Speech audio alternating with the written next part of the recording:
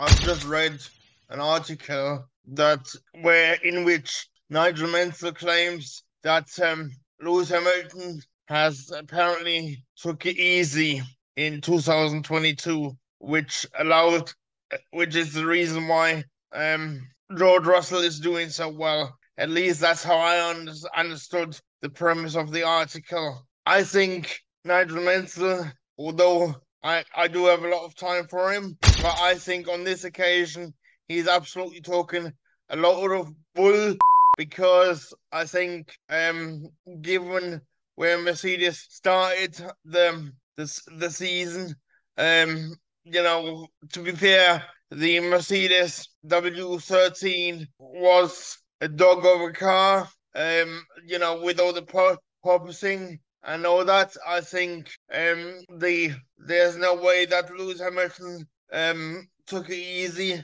It just so happened that George Russell managed to adapt a bit better to a difficult car, and I do believe George Russell's time at Williams helped him out there. But I mean, there's absolutely no way that Lewis Hamilton took it easy, especially when you consider when he was in so much pain. I'm not sure which Grand Prix it was when he was holding his back, and that looked really crippling, and he was in so much agony.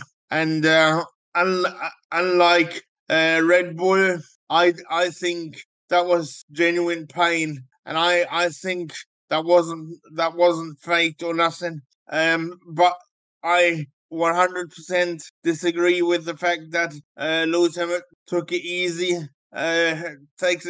Took it easy so far this season, and I think he's going to be back with a vengeance come the second half of this season after the summer break. And mark my words, Lewis Hamilton is going to be a serious title contender from the start in 2023. Anyway, this is just what I'm thinking. What do you guys think? Let me know in the comment section below. Cheers for watching.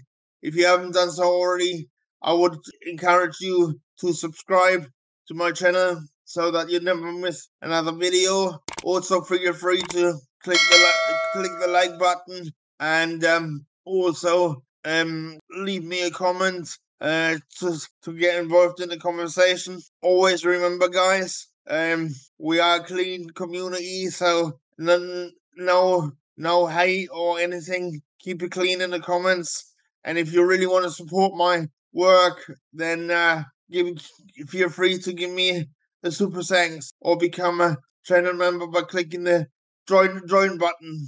Alright guys, cheers, bye.